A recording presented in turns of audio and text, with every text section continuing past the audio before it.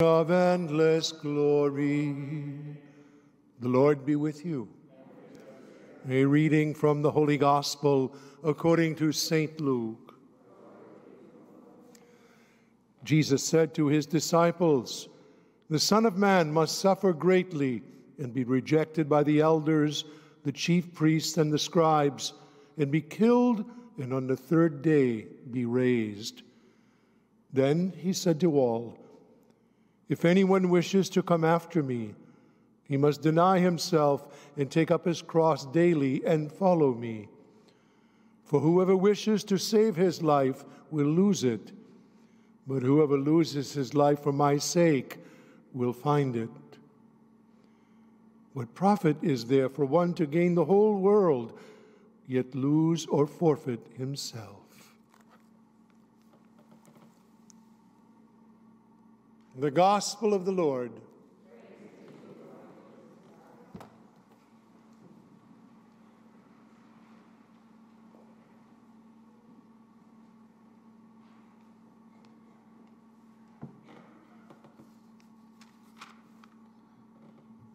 In the first reading, Moses sets a very simple choice between life and the death.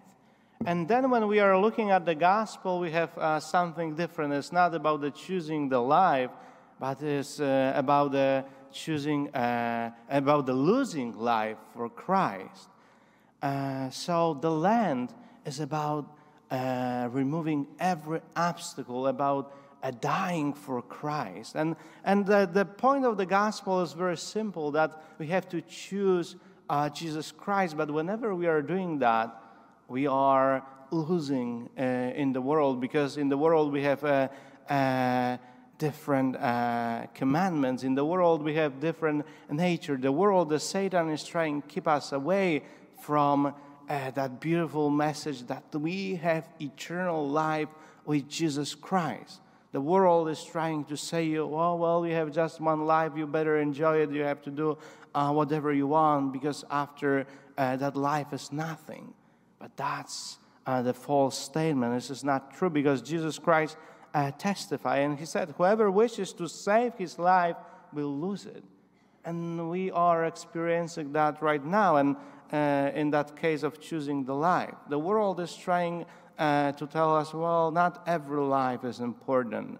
Not every human being is important. But Jesus Christ died for all of us, and he testified that every life is important. And the message of the gospel is not easy. Sometimes it's like a sword. Sometimes it's so hard to accept that. We are trying to read that like a few times to find another explanation. But sometimes the gospel, the word of God, is very simple. Choose life.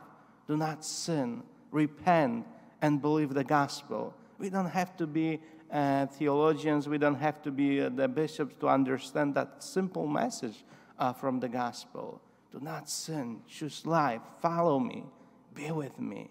So we just started Lent. So let us enter into that holy time with the faith, and let us remove every obstacle from the road. Let us do something. Let us die in the matter of our faith, of the sin. So let us remove whatever is trying keep us away from Jesus Christ, from the sacraments. Let us add something to our spiritual life this Lent. Let us remember about the confession, about the Station of the Cross, as a beautiful tradition that we are following with Jesus Christ during the Station of the Cross, and we are trying to put that reflection into our lives. So let us remember every Friday. If you cannot come on Friday, do the Station of the Cross in a different day. That's not a sin, but we have to remember that we have to add something